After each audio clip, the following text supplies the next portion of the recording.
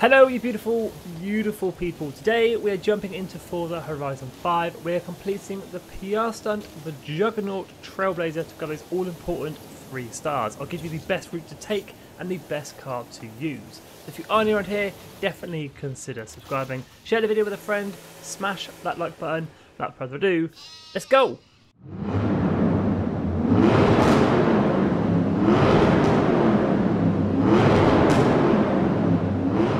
So the start gate for the Juggernaut Trailblazer is located at the top of the caldera at the top of the volcano.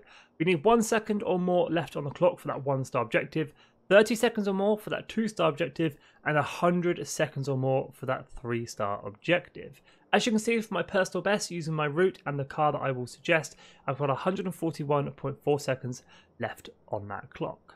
Now the Juggernaut Trailblazer is the biggest in Forza Horizon 5 and the finish gate is located all the way in the bottom right hand corner in the Gran Pantano area, atop a temple in the EK Balam area.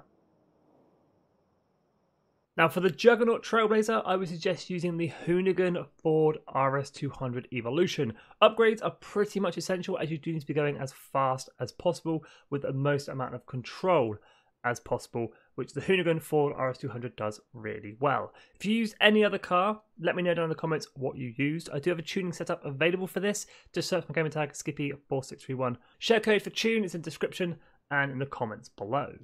So before we do a timed run, I'll just run through the route I'm going to take on the map. So we head through the start gate, we head down the caldera towards the Horizon Festival, Mexico. Head slightly left of the festival site, aiming for this dirt road here.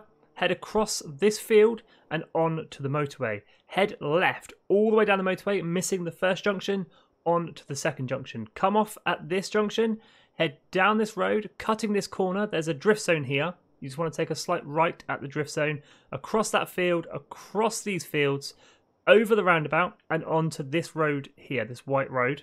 Head down that, follow it all the way into EK Balam, through the temple gates, and you will see the finish gate dead ahead. There's some bits of temple lying around, but just go around those, up the ramp for the temple, through the finish line, and that will be the Juggernaut completed.